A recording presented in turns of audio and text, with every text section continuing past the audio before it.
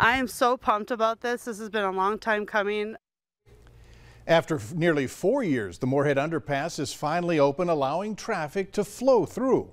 We go now to Valley News Team's Aaron Walling, who is live in Moorhead with reactions from small businesses in the area. Aaron? Thanks, Stacy.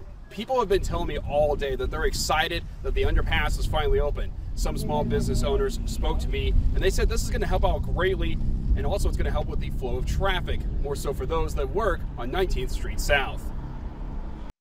It's been a long, 5 construction seasons waiting for it to happen. So for it to finally happen is extremely exciting. Jessica Malvin, the co-owner of Tasty Freeze in Moorhead, is just one of many people in the Fargo-Moorhead area that is excited to see the underpass project on Main Avenue finally open, especially for business owners, as customers won't have a hard time getting to them. So having that they know, okay, I can take Main, I can actually get to them, that's going to be huge. The project started in 2018 and has seen setback after setback, which has impacted businesses over the years. Not only is it going to ease the flow of traffic, but 19th Street South will be busy with cars now.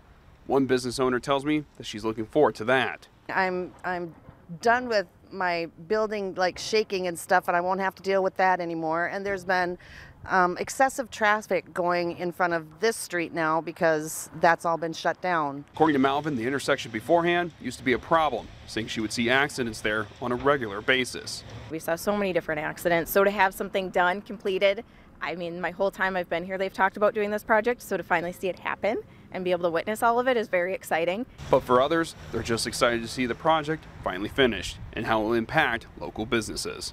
I think the businesses are going to be really booming now, and the traffic won't be backed up as much, and it's going to be more access to businesses. Now, Stacy, the city of Moorhead tells me that 3 of the roadways are open for drivers to travel on. 21st Street South will remain closed as they continue to work on it. Reporting live in Moorhead, Aaron Walling, Valley News Live. All right, thanks so much, Aaron.